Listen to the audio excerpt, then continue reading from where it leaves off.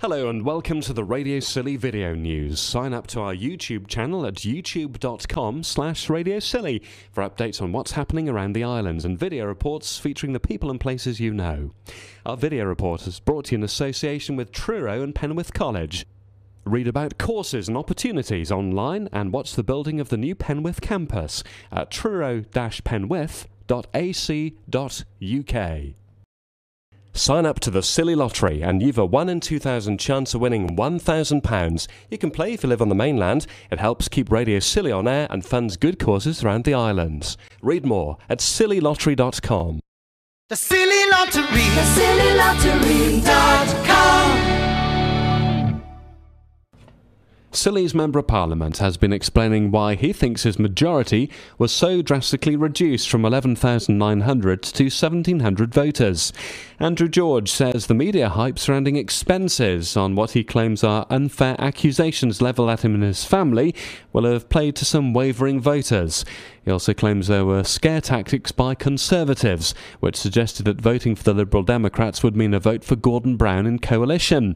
And closer to home, he says removing Hale from the constituency of St Ives brought a loss of votes for him. There have been disagreements between our Member of Parliament and the Council here in Scilly. The public arguments around disagreements over Andrew George's preference of the so-called Option C for the route partnership plan. He said in a public meeting at the Old Wesleyan Chapel he preferred the Long Rock container port idea, although he qualified that by saying that he wouldn't back an option that would be more expensive for Scilly. That led to accusations that he wasn't representing islanders' interests, and the council went to the extreme level of informing Labour ministers that he may not be wholly representative of islanders' views in any meetings about the project.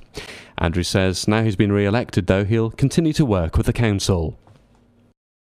I'll continue fighting for the islands and working with the council where they wish to work with me. But above all, I work for all constituents as the local Member of Parliament, and if that puts me occasionally in dispute or disagreement with any agency, authority, or other body, then so be it.